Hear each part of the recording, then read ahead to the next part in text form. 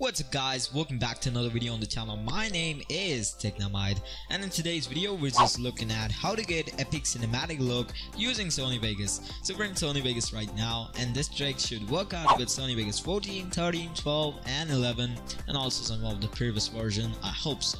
So first off, we're in Sony Vegas and we have some video over here, and what I want you guys to do is drag and drop this video over to our timeline.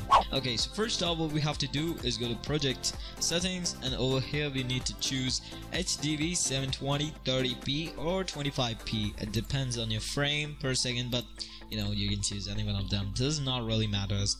Okay, the next step is going over to brightness and contrast, choosing the default one and dragging and dropping it to your video. Over here what we're gonna do is choose out the contrast to be like 0.1. Okay, now when we do, it gives us a little bit darker effect. If you click here, we might be able to see the original video on the left and the edited video on the right, so we can see that the video looks much better with the nice dark contrast. Now on the video effects, we have to go to color corrector, and you might choose one of the options given here. You might add a red mid-tone.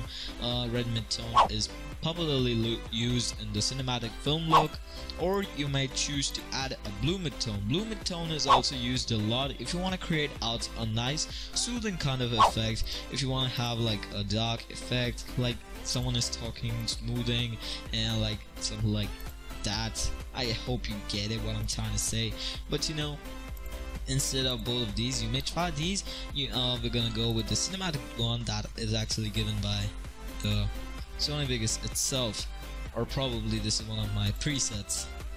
Okay, so I've completely forgotten about this. That is this actually preset given by the Sony Vegas itself, or is it a preset by me? If it's not a preset already, you may copy out the settings from here. It should look something like this, and in my opinion it looks out the best. Okay, so the fourth step that we're gonna be doing is going over to event, pan and crop, and over here we're gonna drag this down a little bit. So this kind of effect creates out these black bars, and you might have seen these black bars in films very often. So yeah, if you can check out the original video on the left and the edited video on the right, you may see a big difference in both of them. The right one does look a bit better with a nice contrast and a red mid-tone applied to it. It gives us a much better quality compared to the left one, and if we just see the edited one looks much better than the original one. So I hope you guys enjoyed this video. Let's try to get 15 likes on this video, and as always, my name is Technamite. Peace and out.